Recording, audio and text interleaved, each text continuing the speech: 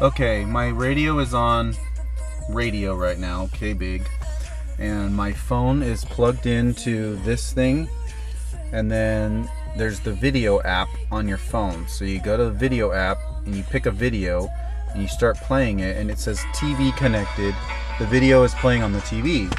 So then on the radio, you switch over to iPod and it'll say connecting, and then you'll see the video on the screen, as long as your car has the e-brake on or you have that switch where you can turn it off. So basically my phone says it's playing TV connected. I don't know if you can even see this, but I'll do my best. So there's the video, and you can, turn it up, get the audio. So then what happens is if you go all the way to the end of the video, where the video's at the end, and it stops, then this screen pops up, which is basically a mirror of my screen. So if I hit my home button, then you'll see my screen, and I can go through and do whatever on my iPhone, which is basically just mirroring my iPhone.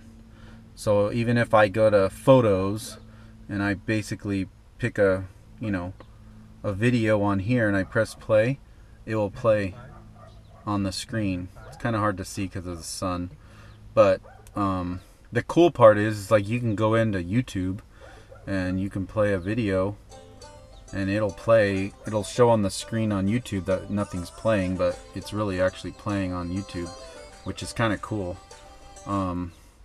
You can basically do Netflix, whatever you want.